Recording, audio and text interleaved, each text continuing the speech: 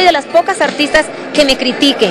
¿Me entiendes? A lo mejor si tú me llevas con un rollo así, más fashion, en el aspecto de gente muy, pues no sé, de la sociedad, pues a lo mejor sí soy muy criticable, porque a lo mejor no me he visto como la gente de sociedad.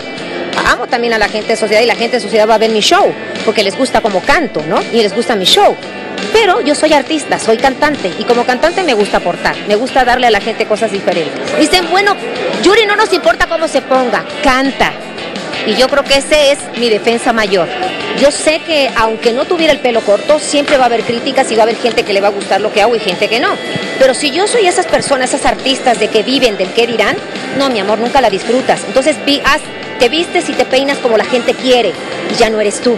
Entonces yo soy un artista que a mí no me importan las críticas, yo soy feliz así. Yuri, dices que viene un disco inédito, ¿para cuándo va a ser?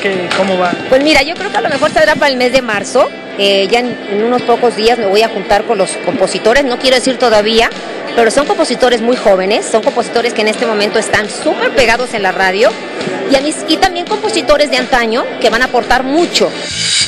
Pues ya lo vimos, ella es Yuri, exactamente, nos habla de este peinado de alamoicano que le hizo Ignacio Muñoz, que es un extraordinario estilista. Y bueno, él también presentó una exposición, presentó un libro, por supuesto, y ahí estaba Lupita Jones como madrina, y bueno, les fue bastante. Yuri es de las pocas, bueno, yo creo que sí, de la única mexicana que se arriesga a cambiar de look radicalmente. Totalmente. ¿No? Mira, escucha. ¿Qué? Ella y mi suegra, la neta, no manches, también mi suegra. ¿Quién es tu suegra? Se pintó el pelo morado, parece Barney. No te vean de ¡Qué verlo. A respetar, pero por supuesto, ¿no te has visto en un espejo? Hay que limpiarlo más seguido, señor.